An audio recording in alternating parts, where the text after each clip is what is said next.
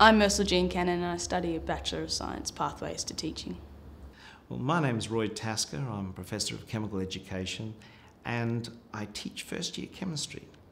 Hi, my name's Tim Murphy. I'm the current PhD student here at the University of Western Sydney and I'm also a part-time Research Projects Officer with the CSIRO.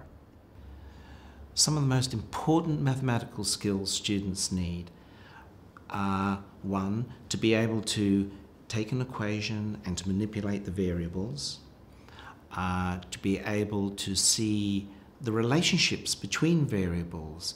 Are they linear, non-linear, logarithmic? And these are important to be able to make sense of the science.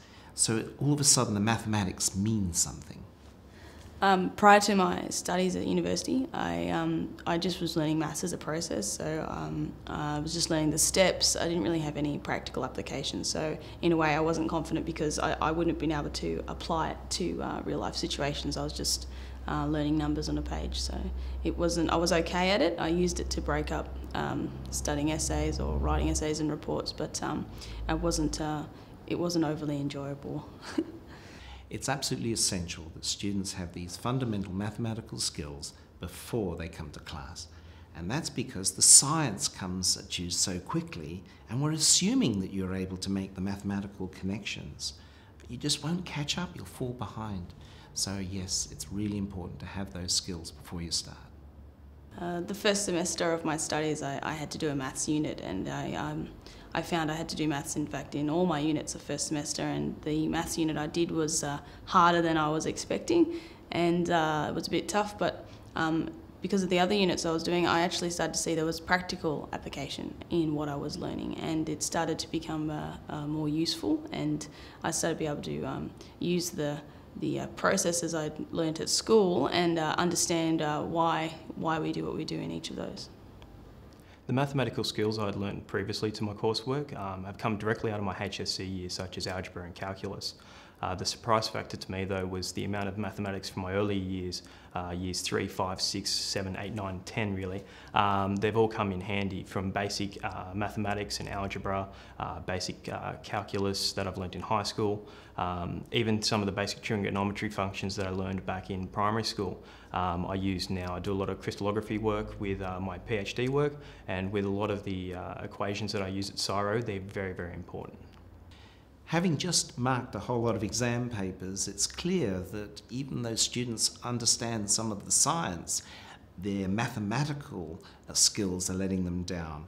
For example, their inability to manipulate equations, and then having manipulated the equation, calculated a number, not being able to calculate the unit that goes with that number and makes that number meaningful.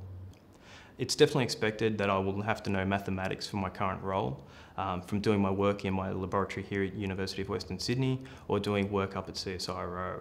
I need to know basic things such as how much materials I require, how much is that going to cost. I also need to understand what will happen in my reactions and what will happen in my future reactions, so I can control them so I don't cause any accidents or accidental mishaps. Those definitely need to be known, because as soon as we can work those out theoretically, we can stop, restructure our experiments so we know that we'll be doing it the safest way possible. The most successful students in science are those who are able to set out their calculations and express themselves clearly and logically so that other people can follow their thinking. It's absolutely essential to be able to do that. Attention to detail is crucial.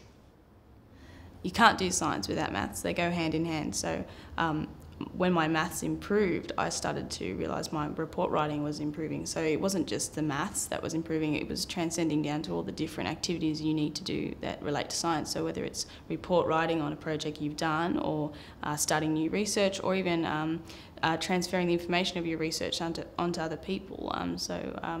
Kind of the propaganda for your projects or what you like. If you're more confident in your maths, you understand what you're actually looking at, what you're actually working on, and you can be more confident in your research and in sharing that research with others.